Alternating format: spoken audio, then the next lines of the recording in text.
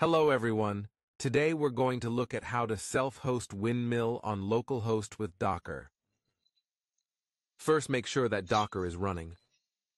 Then install 3 files, a Docker compose, a caddy file, and a .env.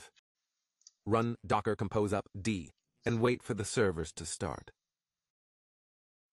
Once everything is installed, on your browser, go to localhost. Log in with the default credentials admin at Windmill.dev and password change me. You'll be taken to instance settings.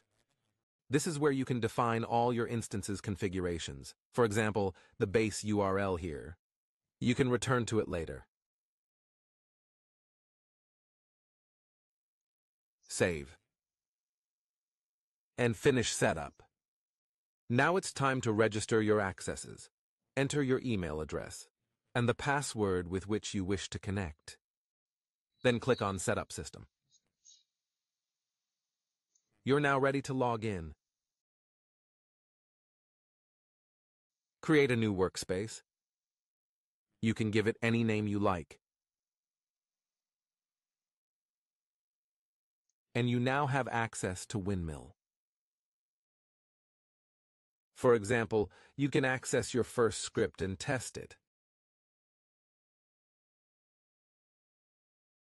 It works. Enjoy Windmill.